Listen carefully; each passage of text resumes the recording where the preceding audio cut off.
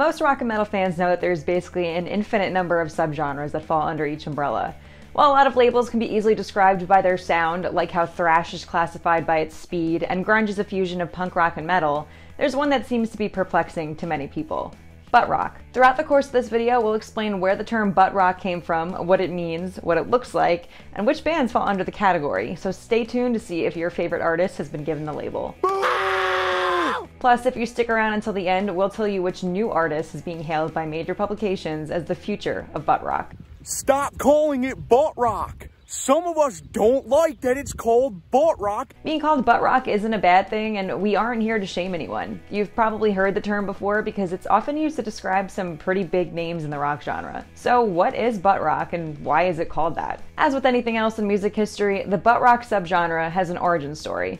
The Houston Press once wrote that the term was coined by a radio station who promoted themselves as being rock, nothing but rock. People, of course, played around with the saying and started calling it nothing but rock, adding a second T to the word butt. After the popularity of Seattle grunge lost its momentum in the mid-90s, heavy music splintered off into two separate categories: nu metal, which featured bands such as Korn, Slipknot, and Limp Bizkit, and post-grunge, which Bush, Candlebox, and Collective Soul fell under. These groups were scrutinized for emulating the sound of grunge and capitalizing on its success, but over the next few years, post-grunge evolved and a new wave of rock bands rose to popularity: the butt rock bands. I'm talking about Stand, I'm talking about Hinder, I'm talking about Mud, Puddle of Mud. While these new bands played loud, angsty hard rock and often wrote about how sad they were, the musicality wasn't exactly up to par with that of Jerry Cantrell and Kim Thayil. The lyrics weren't as complex as those by Eddie Vedder and Chris Cornell. Songs became more formulaic and simplified, and guitar riffs became very basic. Many butt rock musicians cite Kurt Cobain as one of their biggest influences because he knew how to make rock music sound poppy. And pop sells. You know, Kurt described the Nirvana songs as nursery rhymes with heavy guitars, basically. So I think whenever you take a genre of music and you make it catchy and you make it something that is easily memorable and it gets stuck in your head, that's how you elevate it from underground to mainstream. The website Hair and Flannel defines butt rock as a subgenre of rock and roll and hard rock music that is lyrically devoid of artistic merit and oftentimes reduced in melodic complexity. And they added that the subgenre actually peaked in 2005 when Nickelback released the song Photograph from their album All the Right Reasons. Every time I do, it makes me laugh. So which bands are considered butt rock and why? For starters, Nickelback were given a lot of shit as they became successful in the early 2000s because of their structured style of songwriting, which almost always guaranteed that they'd have success on the radio. Creed, on the other hand, were mainly criticized because of Scott Stapp's voice, which many compared to Eddie Vedder. Buckcherry's biggest hit, Crazy Bitch, is basically a stripper song reminiscent of 80s cock rock anthems Pour Some Sugar on Me and Girls, Girls, Girls. Hey, crazy bitch, but you're so good, I'm on top of it. Stained, Shinedown, Puddle of Mud, Hinder, Breaking Benjamin, Disturbed, Trapped, and Seether are some other big names that fall under the category of 2000s butt rock.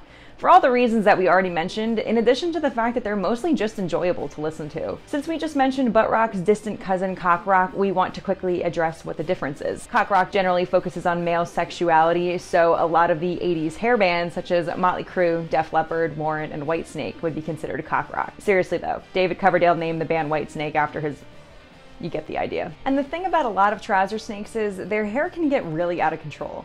So guys, if your little rocker is getting lost in the weeds, I'd like to recommend Manscaped, the sponsor of this video. Manscaped is the best in below-the-waist grooming. It offers precision-engineered tools for your family jewels. Guys, you may not think it's important to keep things smooth down there, but trust me, it is. And whoever you're with does care, even if they say they don't. If you don't quite know where to start, then the Performance Package 4.0 by Manscaped may just be the thing for you. Inside this package, you'll find their Lawnmower 4.0 trimmer, Weed Whacker ear and nose hair trimmer, Crop Preserver ball deodorant, Crop Reviver toner, Performance boxer briefs, and a travel bag to hold the goodies. First off, the Lawnmower 4.0. This trimmer is the future of grooming and, dare I say, the greatest ball trimmer ever. It's so good, I'm thinking of getting one for myself. Their 4th generation trimmer features a cutting-edge ceramic blade to reduce grooming accidents thanks to their advanced skin-safe technology. The Lawnmower 4.0 is waterproof and also has a 4000K LED spotlight for a more precise shave. Say goodbye to the hairy mess on the bathroom floor and sink. The Performance Package 4.0 also includes the Weed Whacker nose hair and ear hair trimmer, which is also waterproof and provides proprietary skin-safe technology, which helps reduce nicks, snags, and tugs in those delicate nose holes. Their Crop Preserver Ball Deodorant and Crop Reviver Ball Toner is the best hygiene routine you need for your balls. It's like a skincare routine, but for your goodies down there. Manscaped even threw in 2 free gifts to their Performance Package 4.0, the Manscaped Boxers and the Shed Travel Bag. Go to manscaped.com and get 20% off and free shipping with this code. Unlock your confidence and always use the right tools for the job with Manscaped. Now, back to the butt rock. The genre doesn't just have a sound. Like all other styles of music, it also has a pretty signature look. You can usually tell when someone is a butt rock musician or fan by the way they dress. Some staple pieces that stand out are open dress shirts, sleeveless flannels, Ed Hardy or Affliction graphic tees, decorated jeans, styled hair, piercings, tattoos, especially tribal tattoos, and so on. Since a lot of the artists we've mentioned throughout this video formed in the late 90s and early 2000s, many of them still tour and make music today. So butt rock is still technically alive and well. Despite the hate that Nickelback still get, they've sold over 50 million albums worldwide throughout their career so far. Never made it as a wise Woo! man. Why do people not like Nickelback? I feel like Nickelback gets way too much shit. Staind played a highly anticipated reunion show in 2019 at the Louder Than Life Festival and have been performing and working on a new album ever since. Shinedown just scored their 20th #1 single on the active rock charts, so the demand for butt rock is obviously still there. But are there any new butt rock artists out there? The New Yorker thinks that Hardy may be the genre's saving grace. Hardy started his career as a songwriter in Nashville and composed songs for a lot of really popular country artists such as Florida Georgia Line, Thomas Rhett, and Morgan Wallen. But now he's creating his own music, and his most recent album, The Mockingbird and the Crow, served as a crossover between country and rock, with the first half of it being country and the latter half being rock. Wall to wall and I still ain't sold out.